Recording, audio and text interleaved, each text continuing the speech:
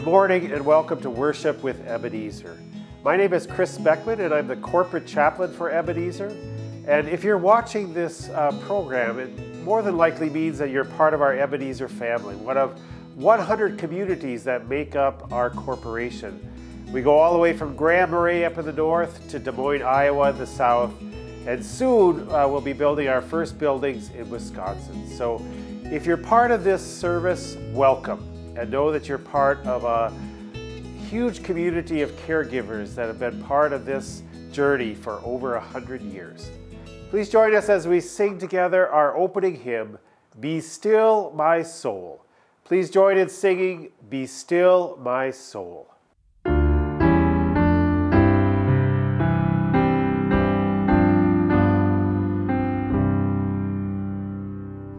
Be still my soul. On my side, bear patiently the cross of grief or pain. Leave to thy God to order and provide. In every change, he faithful will remain.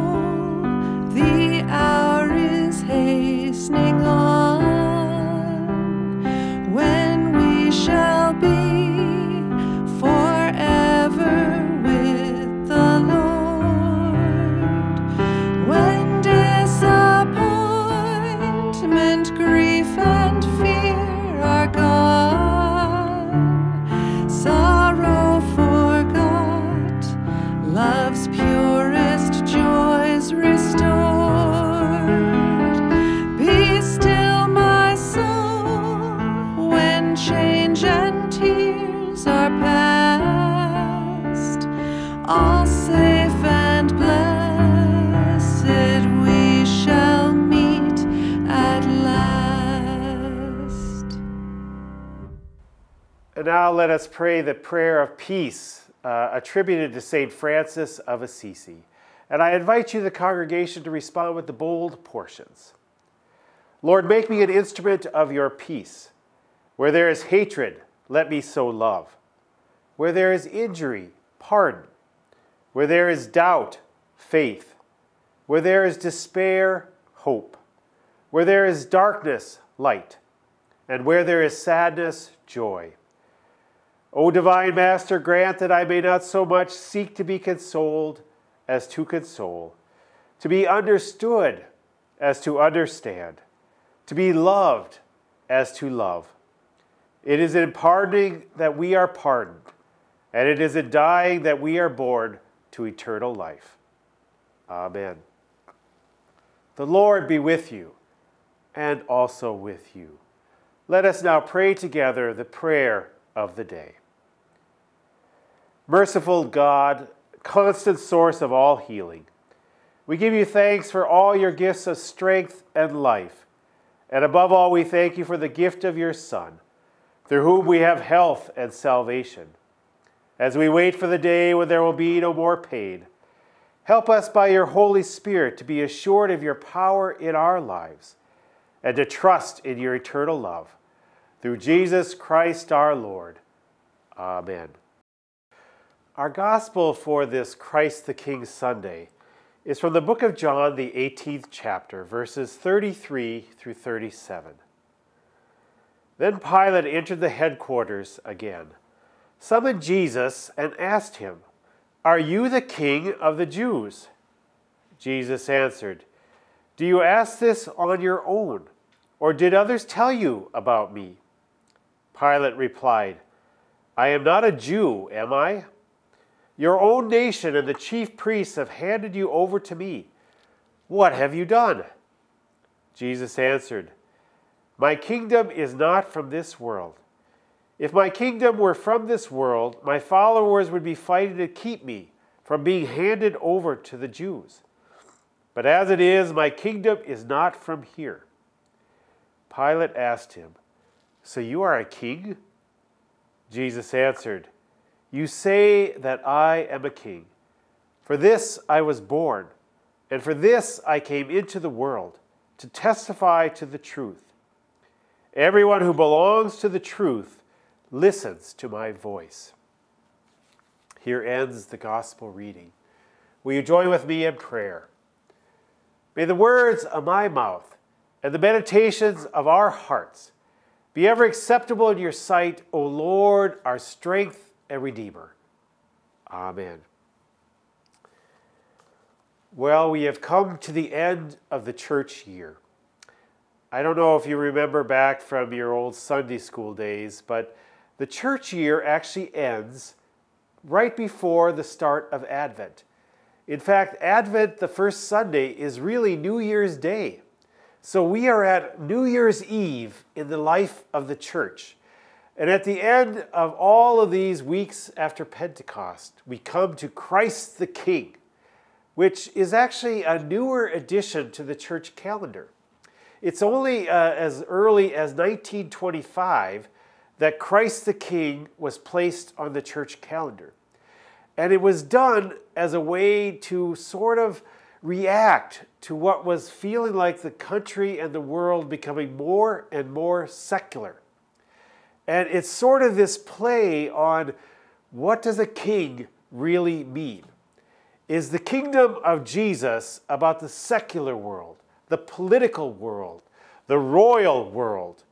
Or does the kingdom of Jesus really mean more about the poor and the suffering, and in fact turning on its head just about everything we need to think about with royalty? I wonder how many of you have been watching and following the story of Queen Elizabeth as we pray for her health and well-being. And I know a lot of you have been watching the great show The Crown, which tells the story of Elizabeth's long reign from becoming queen as a young woman after her dad dies unexpectedly, and now being the longest reigning British monarch in the entire history of the monarchy. We've watched it, or we've watched Downton Abbey, or any of these great shows about aristocratic behavior and these great mansion houses and the piles of servants. And while we are thrilled with the show and are piqued by the nuances of the relationships between Elizabeth and Diana and Charles and the boys, it's not what Jesus was about. I think we know that, even as we enjoy watching the shows and the TV programs, and even watch with interest the monarchy from abroad and from afar. You see, it's the same question that Pilate asked today. It's sort of interesting that even though we're not in the Easter season or the Lenten season, our text today comes from the trial of Jesus. So at the very end of Jesus' life, where he is dragged before Pontius Pilate and brought there by the high priest and the chief priests and all the elders, bring Jesus to Pilate and say, "Pilate, do something about this Jesus of Nazareth." And what Pilate wants to know is what people for generations have wanted to know. Jesus, what kind of a king are you? Are you a religious king, or are you a political king? Pilate could care less whether Jesus is the king of the Jews in any religious sense. He doesn't care if he's the Messiah. He doesn't care if he's a religious leader. What Pilate wants to know is Jesus a political king?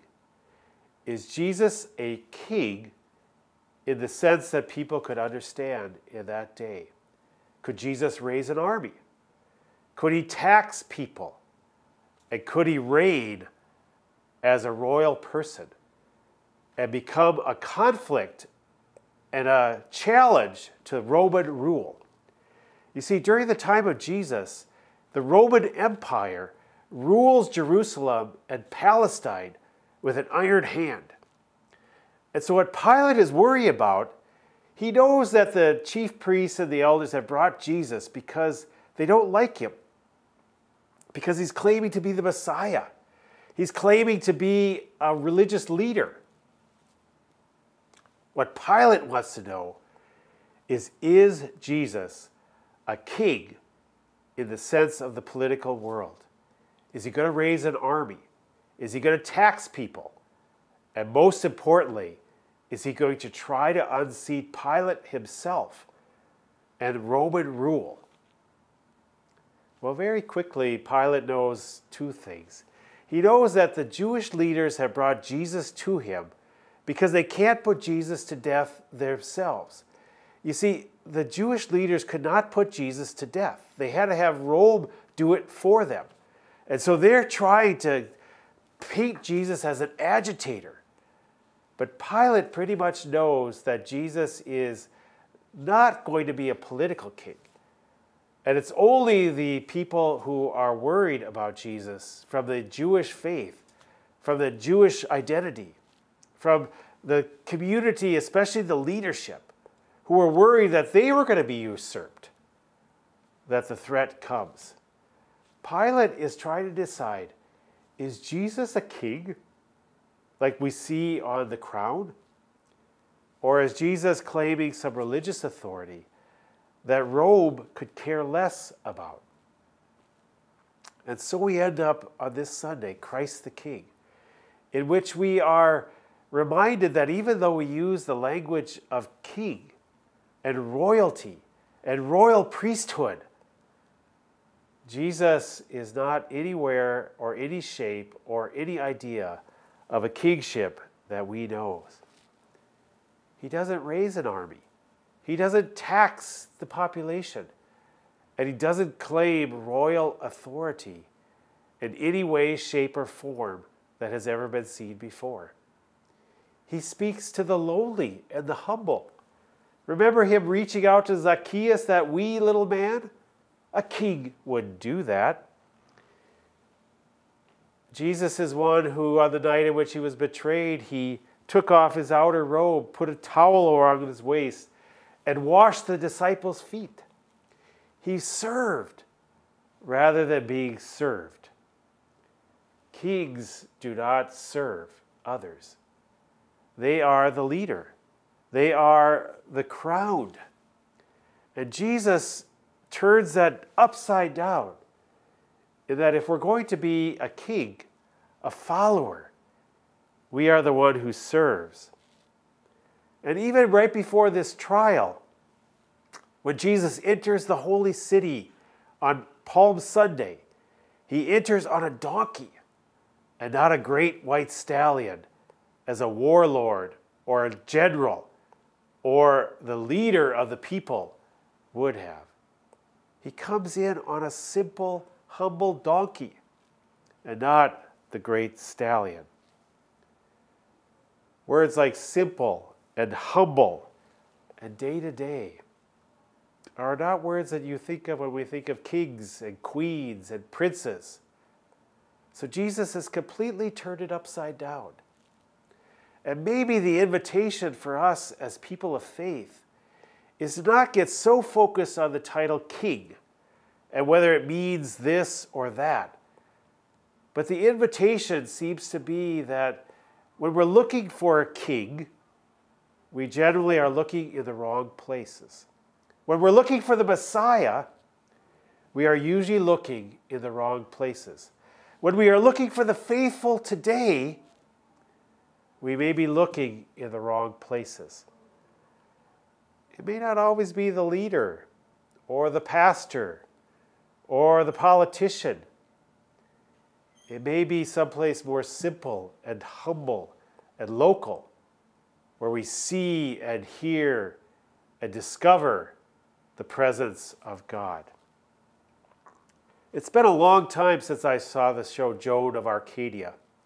And it didn't last a very long time, but the point of it I found really interesting. It was a TV show about a young woman.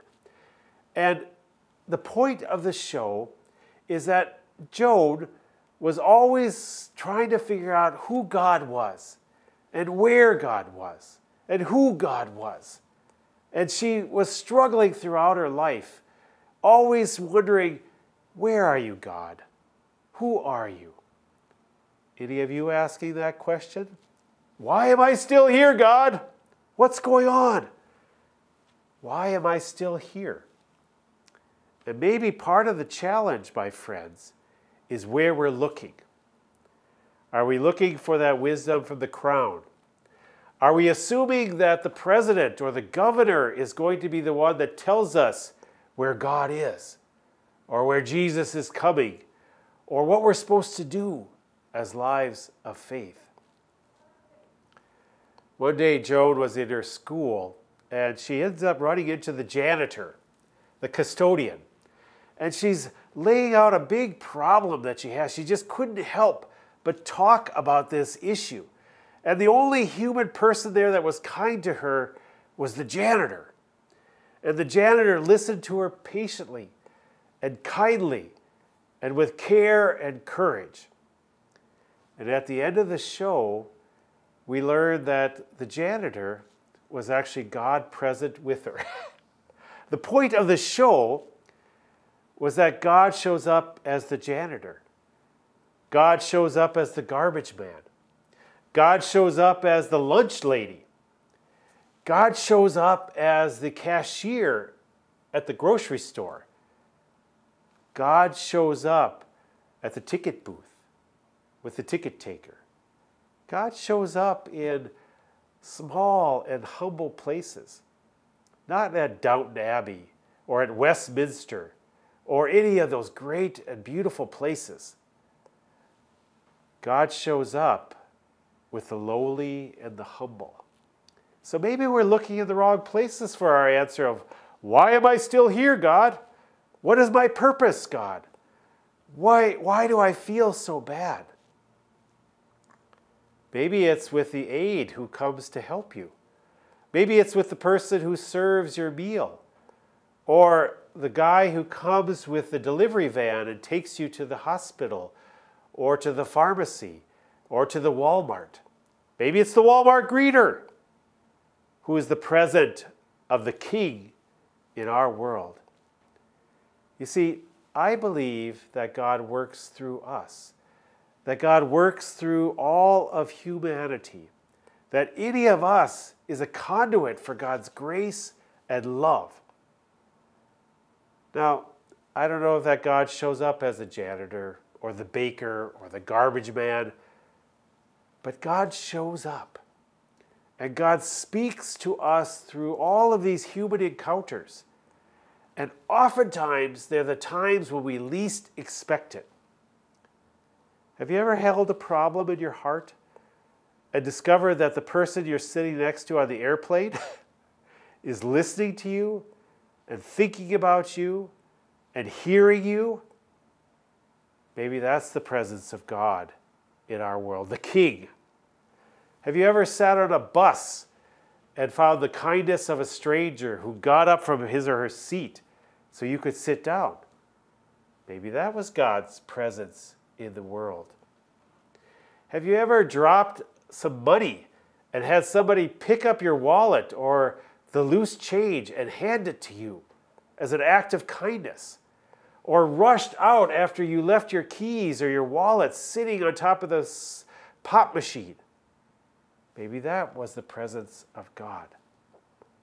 The invitation, my friends, is when we hear the word King, to not think that we're watching another episode yet of The Crown, but to realize that God is all around us, and that the places that Jesus chose to visit, Zacchaeus, the local village, the fishing boat, that's where Jesus was, and that's where we find God today. The invitation, I think, as we come to the end of this Christian year, is to be surprised.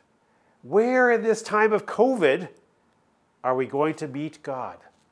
Maybe it's the person giving us the vaccination, or the person that we're talking to at the pharmacy, or the one that even says, you know, it probably would be good to wear a mask, or to get your shot, or to take care, or to make sure you have enough distance. Maybe that's all the presence of God in this world. The kingship of Christ, who went to places that a real king wouldn't go, who went to places where the simple and the humble and the lowly, in line for gas, at the grocery store, at the simple place at church where you're helping to clean out the pews, or even in our places here, where on a daily basis we encounter people who are working with us and for us. Maybe that's where the presence of God is for us today, and the wisdom and the grace that comes with knowing God personally. Look around, my friends. Keep your eyes open. I don't know if God shows up as a janitor or as the baker. I know that God comes, and God speaks through the voices of others in times that I least expect it. And I invite you to see those moments and to give thanks for the presence of God in our lives. Amen. Let's sing together our hymn of the day on this Christ the King Sunday, In the Garden. Perhaps this year you will see the presence of God in the gardener who comes again to clean our gardens. Please join us as we sing our hymn of the day, In the Garden.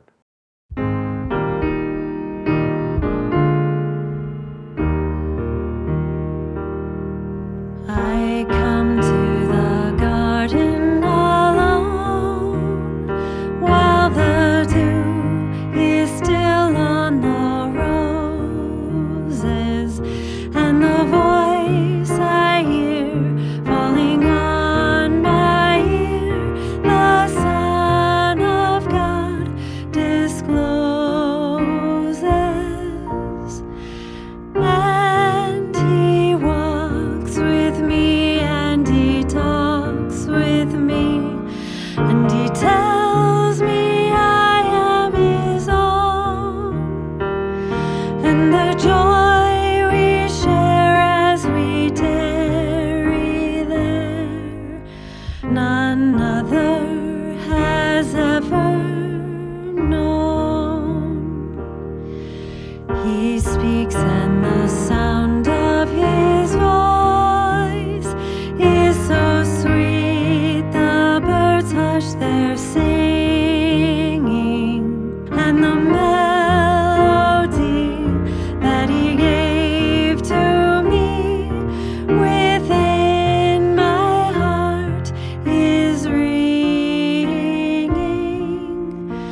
And he walks with me, and he talks with me, and he tells me I am his own. And the joy we share as we tarry there, none other has ever known.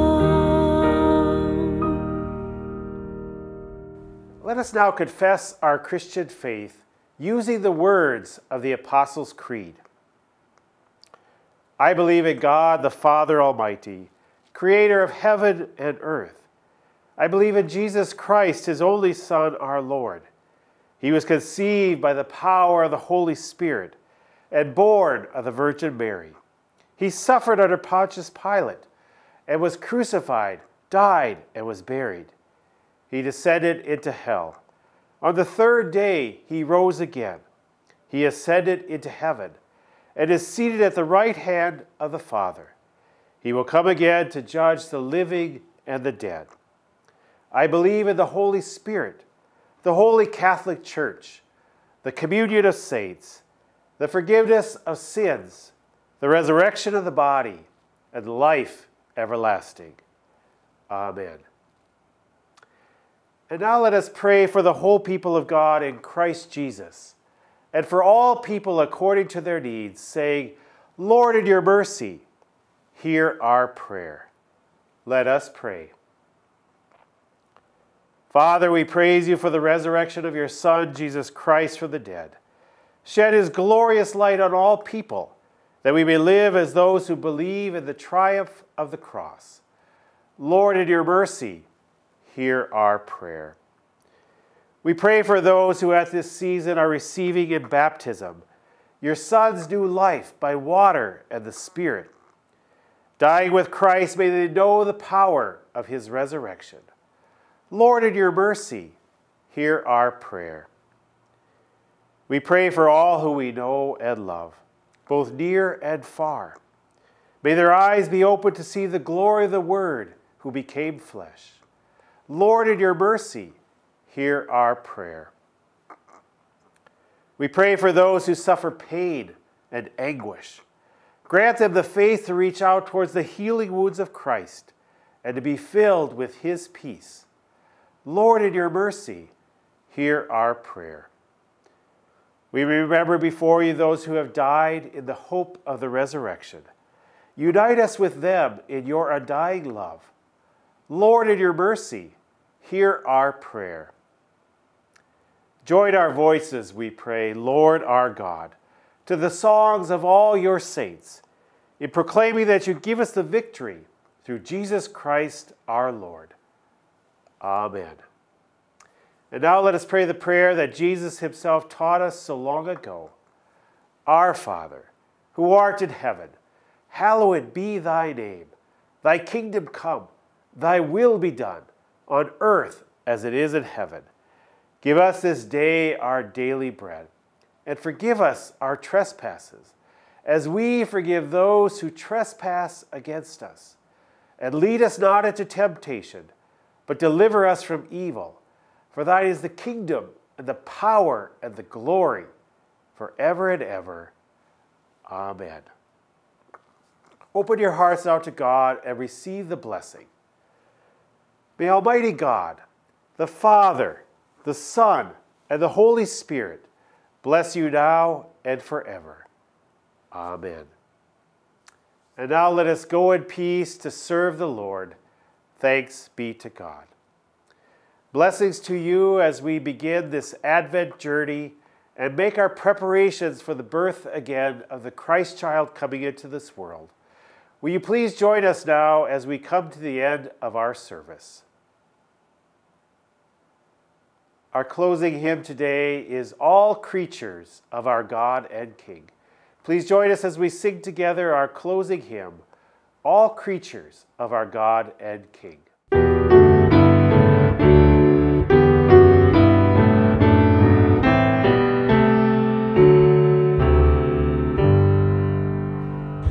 All creatures of our God and King, lift up your voice and with us sing. Alleluia, alleluia. Thou burning sun with golden beam, thou silver moon with softer gleam. Oh, praise him, oh, praise him. Alleluia, alleluia, alleluia. Let all things their Creator bless, and worship him in humbleness. Oh, praise him, alleluia. Praise, praise the Father, praise the Son, and praise the Spirit, three in one. Oh, praise him, oh, praise him. Alleluia, alleluia.